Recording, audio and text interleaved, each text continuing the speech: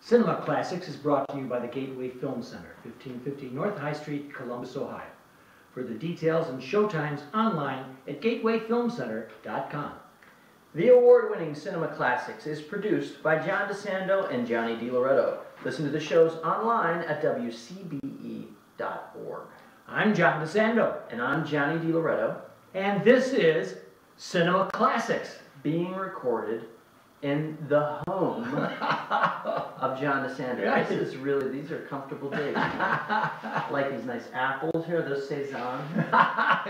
Yeah, by way of TJ Maxx. Okay, wow. You had to be fooled. Well, recently, Nightcrawler opened with Jake Gyllenhaal. And we decided... To all kinds of critical acclaim. Yes. And while he won't beat Michael Keaton for the Oscar, he certainly should be nominated. Yeah. And so this is a time for us on Cinema Classics to look and see if he's got the stuff to be a classic.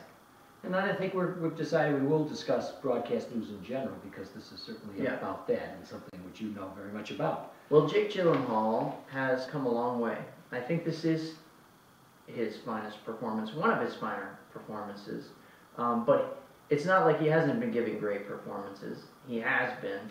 I think he was overshadowed in Brokeback Mountain by Heath Ledger, who gave a really amazing performance in that movie. Yeah, and I think he rightfully pulled back a little bit and let Ledger take hold, which I think is part of what makes Gyllenhaal an interesting subject for us, because he's not an out there actor. He really works from the inside. He's organic, and I think that kind of makes you say, well, does this guy really have it, or is he just a low-key, handsome guy? Yeah, no, I think he does have something else going on. I haven't seen all of Jake Gyllenhaal's films, but the ones that I have seen, I like this minor key that he operates in when he takes a lower budget movie like this and he kind of, lets loose a little bit and creates a character. I thought he was really fine in Source Code, the Duncan Jones movie that came out a few years ago. Yeah. He was really good in David Fincher's Zodiac. But again, maybe overshadowed by some of his co-stars and the plot line in that instance. Well, he was fantastic in Prince of Persia. But it reminds me, we discussed Brad Pitt. Yeah. And the difference between the two actors is that Brad Pitt made something out of Troy. Yeah, right. And I don't think Gyllenhaal was capable of making anything out of Prince of Persia. No, he's got a face that, whether you like it or not, is contemporary.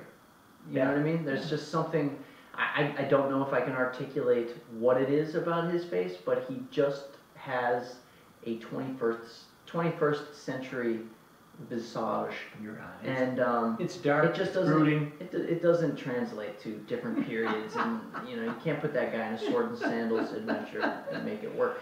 Now, in Nightcrawler, he's thinned himself out. Yep. You know what else?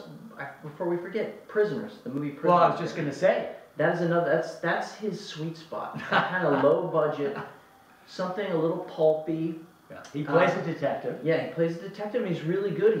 He's really great, and he does this little tick in that movie that I thought was interesting, and it's like a little blink, a little nervous blink. Isn't that great? Because in this one, he doesn't blink. No, he's got that wide, kind of like sociopathic gaze. So anyway, in Nightcrawler, he plays a guy who's working his way up from the bottom. He wants to be a Nightcrawler, an LA crime video journalist.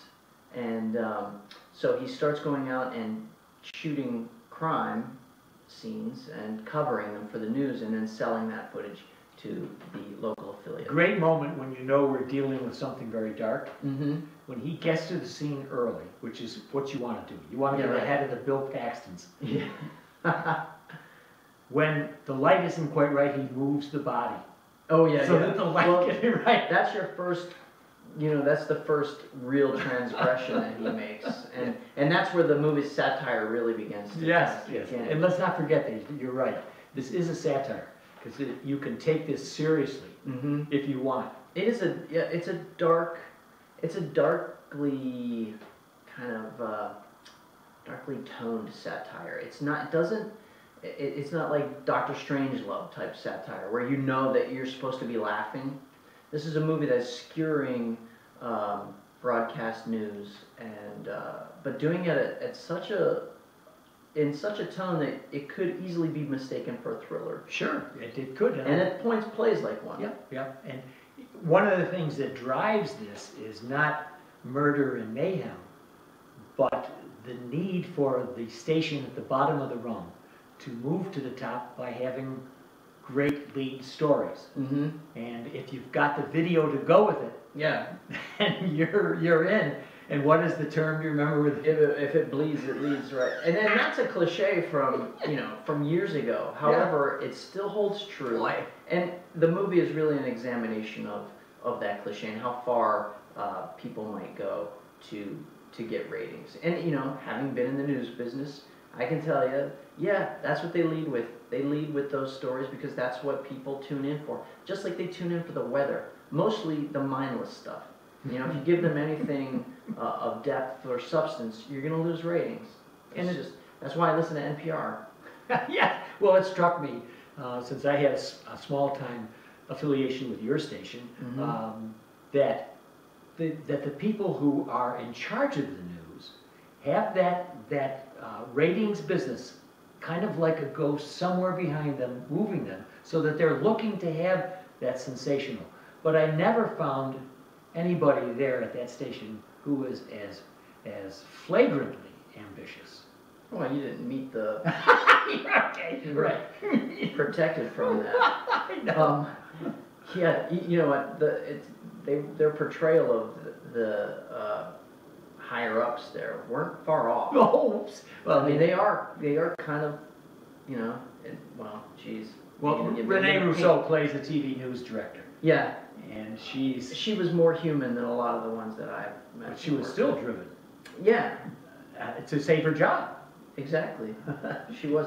It's kind of a fun little fantasy that's going on in this movie that a camera person would be able to manipulate the news. Yeah, I can't see Adam doing that at all. No, my former guy. No, nor Rodney, right. Nor Justin. No, none of them. So I thought about. I actually did think about all my former camera people that I worked with. Yeah. And how they would view this movie, and I think they would get a real kick out of it because Gyllenhaal's character is really sort of holding the strings in a way that in reality those people don't.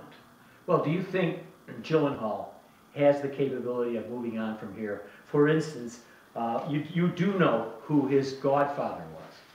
And I know you don't know that. That's why I want to give you this. It's my gift to you today. I love that you get on Google and do this stuff. Paul Newman. Yeah, Paul Newman is his godfather? Yes. That's astonishing. And his idols are Newman, Anthony Quinn, okay, Sean Penn, Bruce Springsteen, and Bono. Wow. How about that? That is interesting. Isn't that? I mean, to give you an idea who the guy is. And the Paul Newman thing, Anthony Quinn, that's even surprising. You must have met him early on or something. This was interesting. I read recently online someone speculating as to who could play the Joker in a new incarnation, in a new Batman film. And all of the people that they were kind of, positing as potential successors to Heath Ledger just seemed a little off and ridiculous to me. As I watched Nightcrawler, I thought, I'll be damned if Jake Gyllenhaal might not be the perfect guy to try to do that. And how beautifully ironic it would be that it would have been, taking over the role from his Brokeback Mountain co-star. Yeah. And you have a point there because he's capable. One of the things I think that makes him a potentially classic star is that he's able to pull up this darkness. Mm-hmm. And I realize I'm playing on Donnie Darko. Right. He played a long time ago. But there was a case where he must have shown real promise. I can remember seeing him as a young man in October Sky, which was a biopic of Homer Hickam, The guy made rockets or something. Okay. And I remember being impressed with him then because he didn't have a cloying youthfulness about him. And I've been impressed over the years how he's grown in an actor and how he's shown the ability, as in Nightcrawler and Prisoners and Enemy, to build distinct characters very different from one another. And really this guy in Nightcrawler, I forget his name, I forget the character's name. Lou Bloom? Lou Bloom, yeah. Clearly, his character Nightcrawler, Lou Bloom, is a very different animal than anyone he's ever played.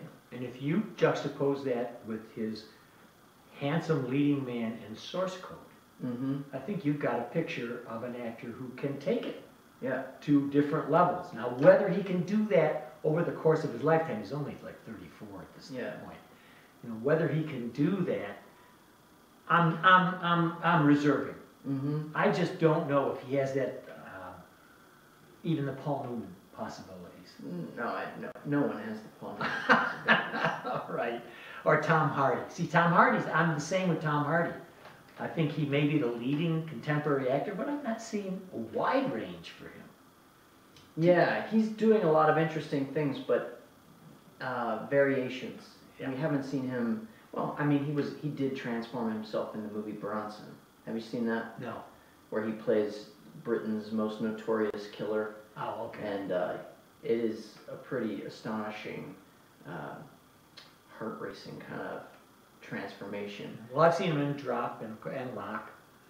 So I'm feeling the same way I'm feeling about Jake. I'm on notice.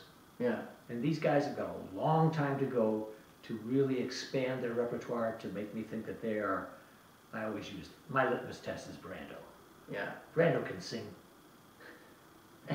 Or, that's arguable.